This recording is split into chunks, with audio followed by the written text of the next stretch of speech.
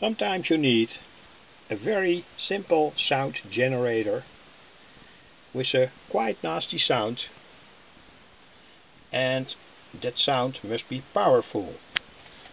And this is one possibility to make such a very simple generator.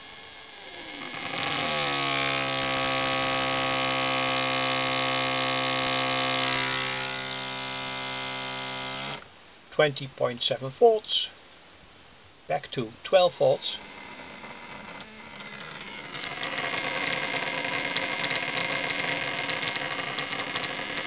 And it's a very simple circuit. It is a relay, in this case from 12 volt, and the relay coil is switched in this way. Here we put in the voltage, supply voltage. It goes through this switch. This is normally closed, then through the coil and then back. But when the coil gets current, the switch opens. But when it opens, there's no longer current here in the circuit, so it goes back, it switches back.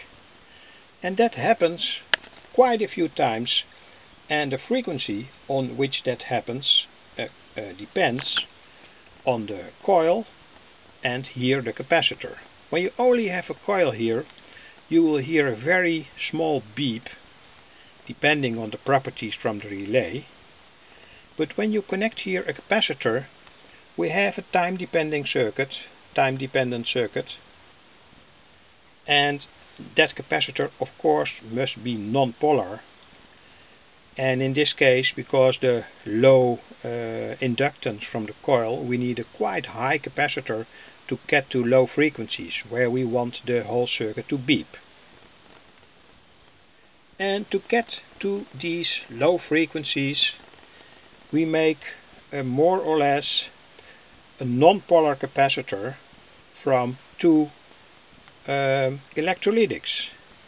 This is the positive, here also the positive. They are connected back to back, so they act as a non-polar capacitor, and then they are bridged to the coil. And that sets the time delay. So when you need another frequency, make the value from these two capacitors higher. In my case it's 100 microfarad, and that has this result, as I have already shown.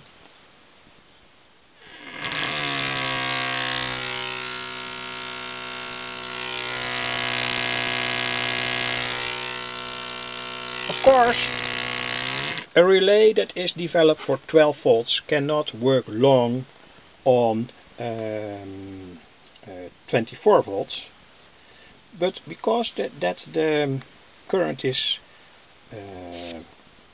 shut off and on during a certain time, you can get higher than the voltage value to which the relay coil was made. Somewhat higher.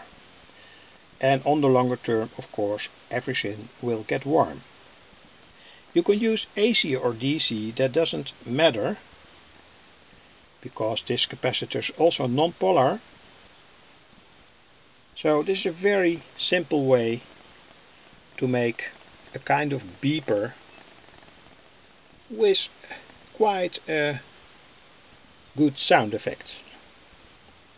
This is how it works. I have already explained that. The switch opens, coil gets no current, switch falls back, etc., etc. I've used here a 12 volt relay. The resistance, DC resistance from the coil, is approximately 100 ohms or so.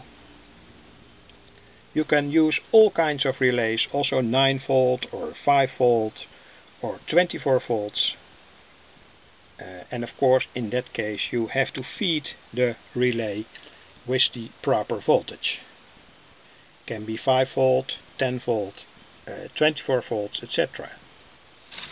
One demonstration. Here are my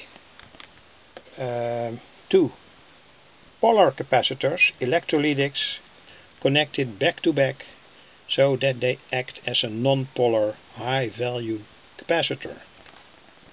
This is, for instance, a relay that you can use. One demonstration again